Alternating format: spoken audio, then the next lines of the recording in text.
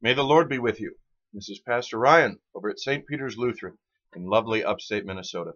And I am here with our Faith5 video for this first week in May. Now, as most of you probably know, the governor of the great state of Minnesota has extended his stay-at-home order until the 18th of May. And in many ways, this is disappointing. We long, especially your pastor longs, to gather again in Jesus' name for word and sacrament. But we continue this quarantine, this Eucharistic fast, out of love for neighbor. In the meantime, we are, as you may know, pushing our online presence into new horizons. We're aiming for videos multiple times a week. Personally, my aim is a video for each day the office is open, which is Sunday through Thursday. You'll find them on Facebook, on YouTube, and you can go to my blog. Links are over on our page for transcripts of all of our sermons, articles, etc.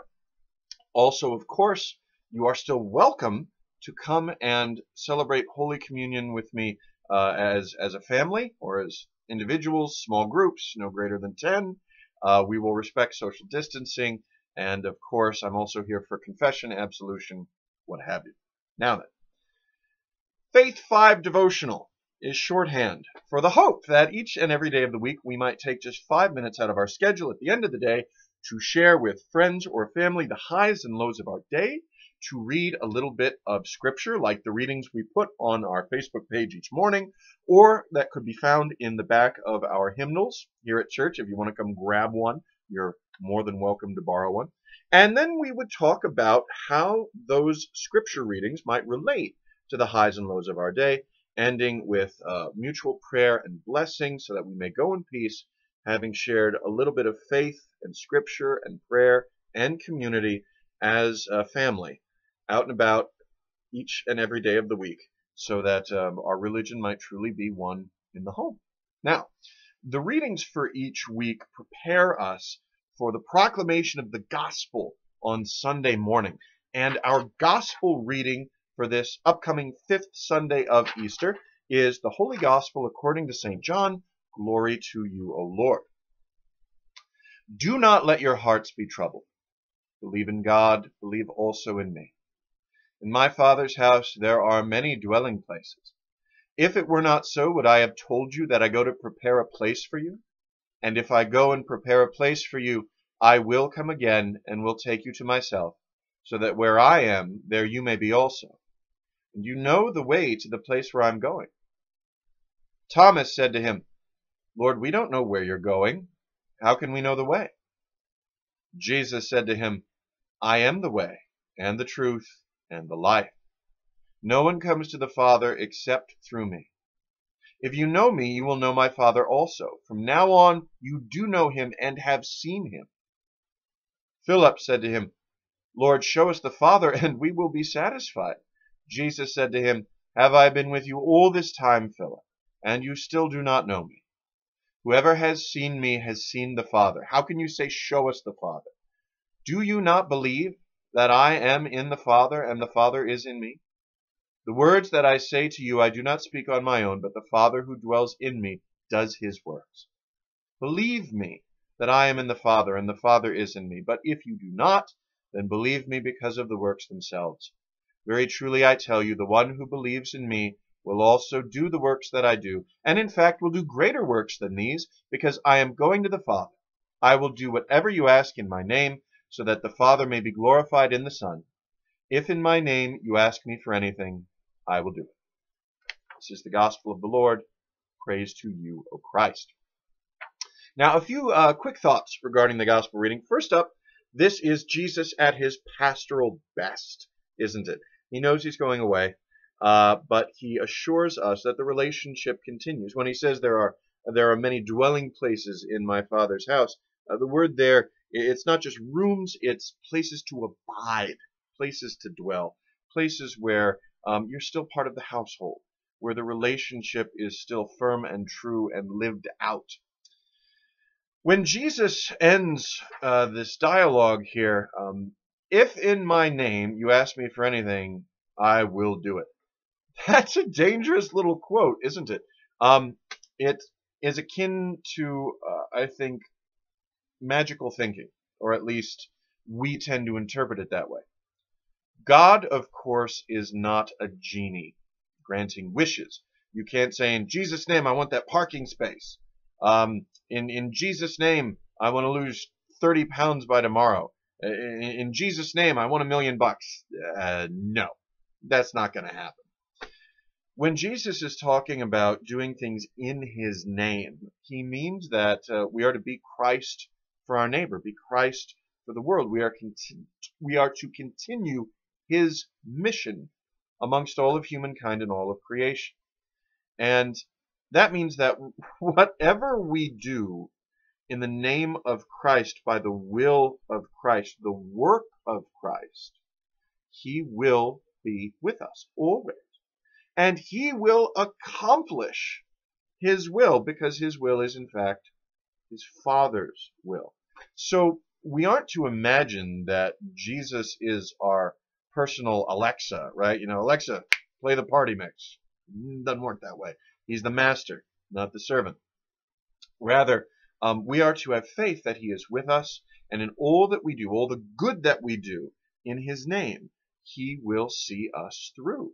He will accomplish in us the will of his Father, even in spite of us. Now, the bit about, I am in the Father is in me, this reflects the central mystery of the Christian faith. Not that there is one true God. Lots of religions believe that there's one true God. In fact, I would argue that every major religious system and philosophical system is either monotheistic or monotheist compatible. But what makes Christianity unique, what makes Christianity in fact scandalous, is the idea that the one God becomes one of us in Christ Jesus, so that he is both God and yet from God. And how that might work has tied great brains in knots for centuries, indeed for millennia. The most helpful, if not explanation, then illustration, let's say, that I've come across is from the tradition of Thomas Aquinas. Aquinas says, God is not a mind in the way that we have minds. Our minds are limited, are fallible. But God is more like a mind than anything we encounter here below. And if God is truly all-knowing, omniscient, then God perfectly knows himself.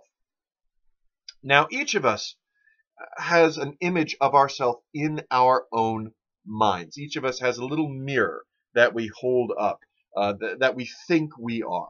Now, in you and I, because we have squishy little monkey brains, our own self-image is imperfect. It's almost an idol. It's either too good or too bad, depending on how we feel about ourselves. It's not a perfect image of who we are, but it's as close as we can get. In the mind of God, the image is perfect. He knows himself fully and completely. He loves himself fully and completely. And so there is within the mind of God an image of God's self. And since it's a perfect image, it is doing exactly what God is doing. It is God. This is what Christians, and not to mention Jews and Greek philosophers, talk about when we're talking about the logos, the image of God, the logo of God, if you will. That's who we believe Jesus is. Jesus is God's own image, born as a human being. Everything that God the Father is in his infinity and his eternity, Jesus is a perfect reflection of that in space and in time. That's why we say he is both fully human and fully divine. That's why he says, I am in the Father and the Father is in me. If you know me, you know God. Who God really is. What God really does. There are many glimpses of God in the world. There are many false idols, imperfect reflections of God in our history and indeed in our faith. But the one perfect image of God, the one who never fails, the one who shows us the very heart of the Father is Jesus Christ. You know, when people say that he's the Son of God, we imagine, I think, how Hercules is the son of Zeus, right? Or many of the Norse gods are the sons of Odin and Thor. But that's not what we mean by God, is it? In monotheism, God is not one powerful being among many. God is being itself with a capital B. He is not one being within creation. He is the creator beyond creation. That age-old question, well, who created God? God invented space and time. There is no before God. He is the uncaused cause that makes all other causes and effects possible. No matter what you imagine God to be, God is always greater. God is always infinitely more. So how can we know God, really know him? Only by him reaching out to us. By God coming down when we could not go up. That's who Christ is for Christians. That's why we can worship a man and say in all honesty and truth, we worship God. We could get into all kinds of gobbledygook about the Trinity and what have you, but the bottom line is, from the words of the Savior himself, how can you say, show us the Father? Do you not believe that I am in the Father and the Father is in me?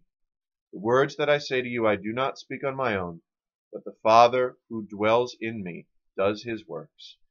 Believe me that I am in the Father and the Father is in me. Jesus, you can always, always trust.